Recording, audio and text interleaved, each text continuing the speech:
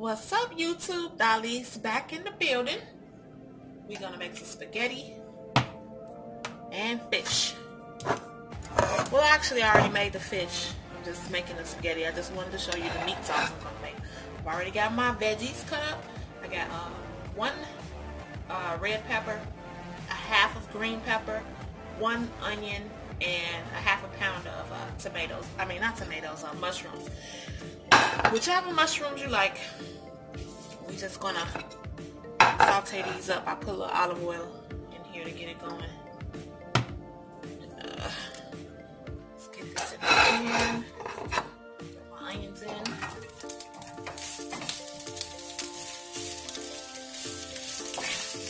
I like my meat sauce chunky. You guys don't have to use a whole onion. Some people don't like that much onion, but me, I like my sauce to be chunky. A little of my oil. So that's why I add all of these veggies.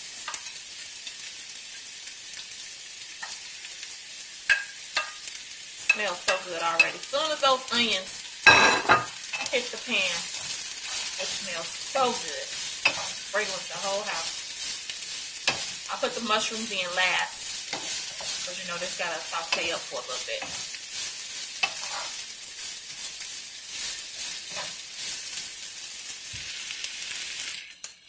I put a little pepper, a little sea salt. Yes, I season my food in layers. I season it as I go. So everything gets seasoned. So everything be well seasoned. You season on throughout each step you do. You don't have to go back and try to just sit salt on top of your food because it'll be flavored all through.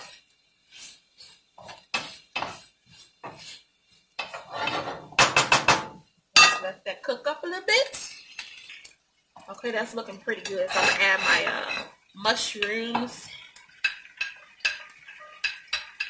I might add some more mushrooms because I love mushrooms. We're not gonna cook this all the way through. Just doing a quick little saute. Get a little color on it. Get a little caramelization on there because this is going to finish cooking down inside the meat sauce. So I'm just going to transfer this to a bowl and then I'll come right back. So I transferred the veggies to another dish and I've taken 1 pound of ground turkey. You can use beef or ground chicken if you like, however you like your spaghetti. Just remember with the ground turkey and chicken to add a little olive oil because they don't have much fat in there, so you need a little help as you go. Season your meat up however you like it.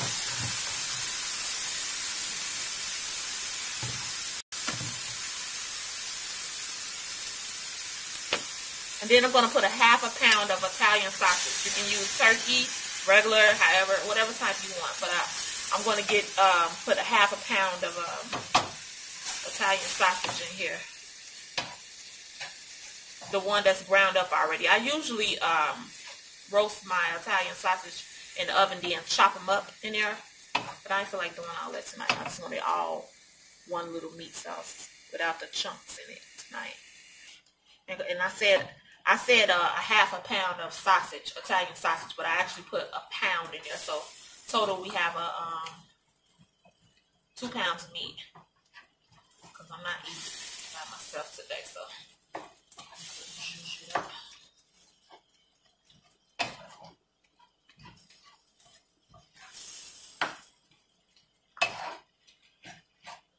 I'm going to let that cook up a little bit. When that cooks down a little bit, I'm going to add some minced garlic. So now that my meat is half brown, it's not all the way brown, but it's good. I add my vegetables back. All that yummy juice from the vegetables.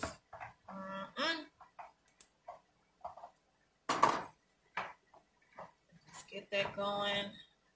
And this is when where's my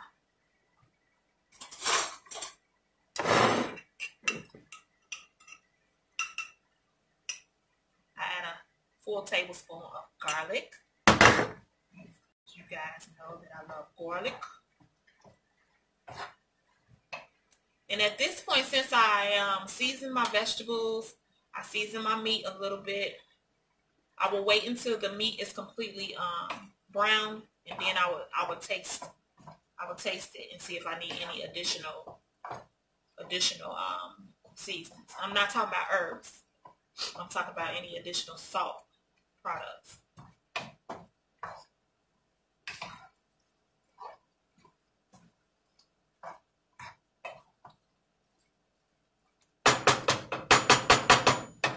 Right now, let me go ahead and add my herbs. Well, it looks like I need to go shopping. All I got is a little bit of oregano, which is fine. A little bit of oregano. Sometimes I put basil in here, a very little bit, because that stuff is very overpowering.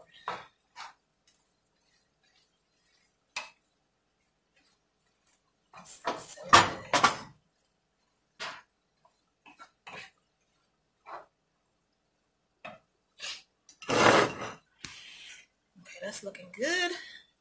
I'm going to add a crushed red tomatoes. I don't know whose color came up with it.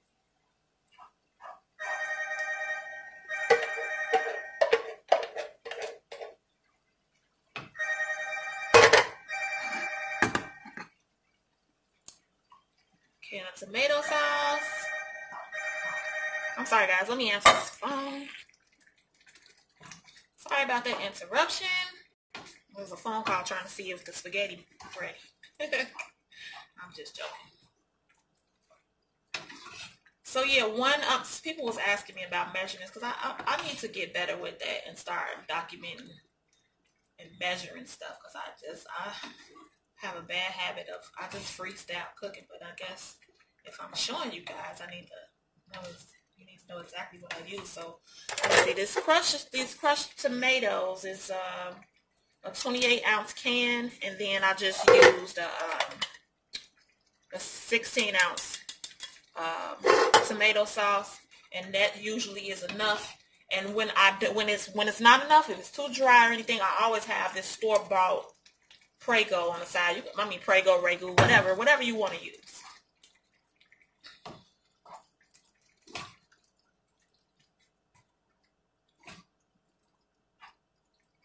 And I add a little pinch of sugar, not for it to be sweet. I can't stand sweet spaghetti.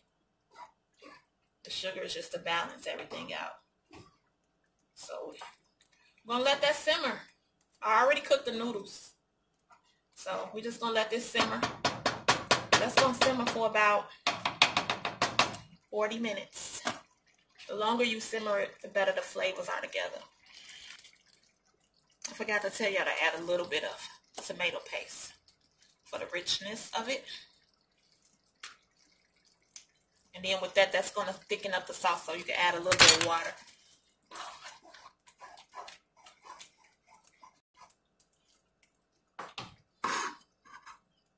I pour water in here.